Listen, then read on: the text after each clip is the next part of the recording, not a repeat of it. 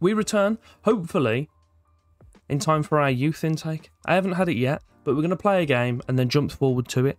So, hopefully, me saying best youth intake ever isn't completely misleading. Welcome back. I honestly don't know what number this is. I think it's 17. Who knows? I stopped putting the number on the thumbnails a while ago. We've got Cambridge in the league. We're still kind of fumbling about towards the playoff positions, but we're just not strong enough to hit it at the moment. I'll show you what we've been up to. You can see one of our fixtures against the team that are currently winning the league. I didn't get best. It wasn't great. We've played a few other games, done quite well, and we've made 2 pretty tasty signings in January. So, before I jump into all of that, if you'll do me a favour, like and subscribe, show your support, it'd be greatly appreciated. I'm not going to go into it too much. There's quite a bunch of new stuff that is going to be coming out with my lovely little face involved. So, I've got a video with Andrew in which we've done the WWE draft from 2K23, which has just recently came out. So that's going to be over on his channel, along with all the other episodes, which you need to go and check out. It's quite a fun thing. It's almost like WWE Manager. Basically, if there's any sort of management simulator, sign me up. We've also brought XCOM back. It's kind of a Battlefield manager, almost. Who knows? But I'm sure you watched the first kind of iteration of it. But we're back as an Iron Man, which basically means I can't save scum. I didn't really do it anyway, but I don't have that choice. And you'll actually see me in person, like outside, with a different... Okay, it's in their house, admittedly. But I'm going to be on Die Rollins' channel. He's found a board game of football management. So he's invited me over. And we've gone and filmed that about a week back. So I don't know when he's going to get them out, but when he does, I'll throw it up on the channel. So there's plenty of stuff to keep you entertained with this ugly mug. But we've been through a bunch of games since you were last with us in the Leicester game, which was a 4-0 loss. As I say, quite a bit of stuff that we've covered through in that time. We've played a bunch of league games, which looked promising until we got to February, and then it kind of fell apart a bit. It's fine. We followed that up with a 1-1 draw at County, a 3-0 win against Huddersfield, who were one of the stronger teams in the division, away from home as well. 2-1 win against Morecambe. 2-0 win away from home against Port Vale, was pretty strong. This is when I was thinking, this is it. We're going to get promoted. I said that we weren't going to come back that much because we've got no chance. And then now look at us. Then it all fell apart. 2-0 loss against Lincoln, who even lost a man. In injury time, admittedly, but still, they lost a man. 3 draws against Charlton, Bolton and Oxford. Neither of which were particularly convincing. We did all right in all of them, but just not good enough, evidently. We then had a 3-1 loss against Barnsley, who was like the 15th time we've played them this year. Back-to-back wins against Burton and then Wickham, 2 of the weaker sides in the league. To be fair, Burton are actually challenging for playoffs. And then, as we said, the most recent game we've played is against Shrewsbury. It's definitely not. Swansea. 4-0. Just slaps us. They just did. So there's not much for me to come back on that. We have Cambridge tomorrow in game. I've came back a little bit early. But our development centre, this is what we're here for. I mean, there's good players. Why is Rosiak in there? I did not know he dropped down there. I'd been playing him otherwise. Look at the state of this intake. Possible intake. It should be coming through in the next week or so. So we'll play Cambridge and we'll jump forward to it whenever it is that comes through. And we'll have this as a direct comparison as to what actually comes through. I doubt it's going to be this strong, but I hope it will be. And finishing up with our little transfer business, which is what I was talking of. We've let Mickey Van Sass, our best goalkeeper, go out on loan. He's worth 4.5 to 7 million. He's currently playing for Telstar in the Dutch second tier. He's played 6, conceded 7. He's not doing too bad. He's got a rating of just shy of 7.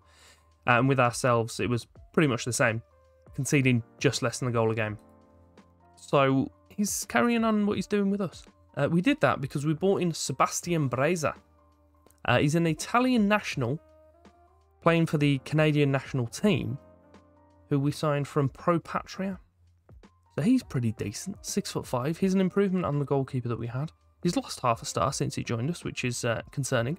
And we also brought in Raul Koenig from Dortmund. He's only on loan, His wages are quite a bit for us, if we're honest. We're playing about 3k, but I think he's worth it because he's quite versatile. Can play across that whole front three, drop back to midfield if needs be, even play up top if we need him.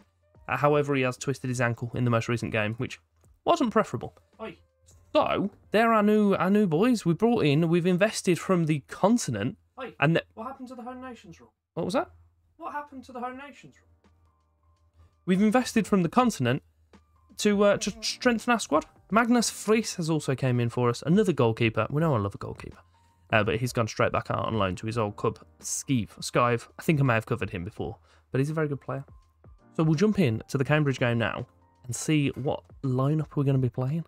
And we're going in with the 4-2-3-1 we discussed in the previous episode. We've got Breza in goal, Howson, Scar, Annesley and Davies as the back four. Bowden and White supporting Owain Hughes. And before you ask, no I don't. I don't understand what that joke is from Gavin and Stacey. I'm not sure it is an actual reference, but fine, we move. Elliot Lee and Broadhead completing the that next line, whatever they're called, and Ellis Sims up top. I have put Rosiak on the bench as we were talking about him because I was like, oh, I don't know why he's down there. He's a pretty decent player. I remember why he's down there now. He's agreed to join another club, and I was sulking, so I just dropped him. Just did, which is fair. We're looking to pick up a win against Cambridge, up in 6th place they are at the moment. Providing nobody else picks up points between us and them, we could very well take ourselves back up into third. Well, not third. Into the playoff spots. I think it was about 5th. I have changed my kind of camera to this because I like seeing more of the pitch. But I appreciate you may not be able to see a fat lot. So if it is just not visible in the video, please do let me know and I'll change the camera back down. But Hughes has the ball out on the right, sees Howson overlapping, gets it back into the middle, in Sims. I mean, I'll take it. Their defence were completely asleep, but I'll take it. Hughes is one of our youngsters. We've got quite a plethora of young talent at this team. Matty Funnell is on the bench, I believe. No, I think he's recently played for the under-21, so he's quite tired. Either that or my assistant just didn't fancy popping him on the bench, which is good of him. 5 minutes, 22 on 1-0 to the good. Pretty tasty. Stats are looking quite good for us as well. We'll tell the boys they're doing quite good. And we'll just sit back and watch. We'll just sit back, let them do what they do until Cambridge score, and then I can start panicking again.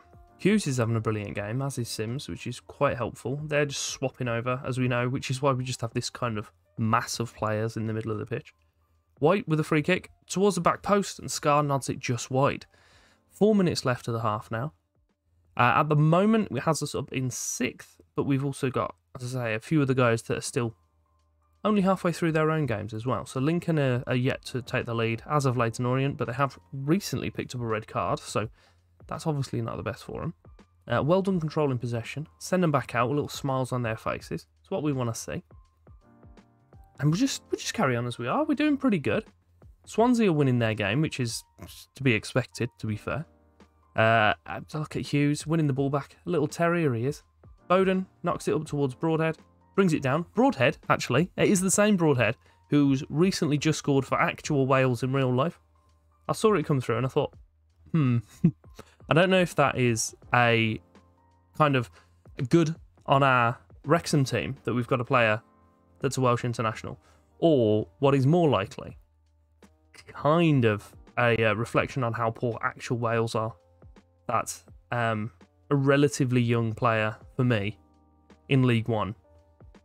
He's playing for Wales currently in real life. Not the best for him, but not my problem. I'm not Welsh. Don't need to worry about it. Right back is in acres of space. I'm pretty sure Sims is offside. We'll find out shortly if the lino puts his flag up. He's run off. He does look to be that he's... Yeah, it's not standing. He had strayed just behind. We'll have the lines now. Ooh, do you know what? It's not actually as far as I thought it was. But it shows promise. I'm a little bit annoyed that we're not looking for the overlaps. I know I can expressly ask them to do so, but I expect at that point the defenders are going to kind of wise up to the fact that we're passing out there and they won't have so much space. I might be wrong. Could be something to look at making use of for us. Davies is heading out on the left side from left back. He's Got a few bodies in the middle. Gets it in towards Hughes. Oh, and his header's just over. I don't think Hughes is even that tall, actually, so I'm surprised he managed to win the header. He's 5'11", to be fair, but he's got 6 jumping reach. It's just not brilliant, if we're honest. Broadhead is looking pretty tired, but the issue is, of my wingers, I have 3 of them, and if I take Davies off, I'll then have to play Sean Morrison, all 34 years of him with his no pace, at left back, so I'm just going to leave him on.